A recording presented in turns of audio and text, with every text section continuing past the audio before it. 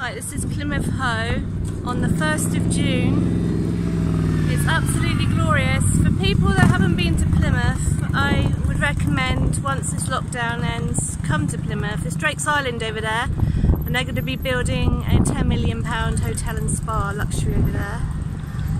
This is the sound. Somebody on a lovely jet ski, which I wish I was joining them, because that is my ideal little plan for one day.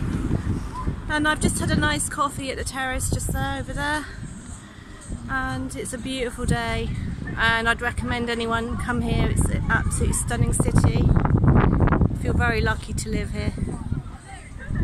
Very beautiful. I'm going to turn around now.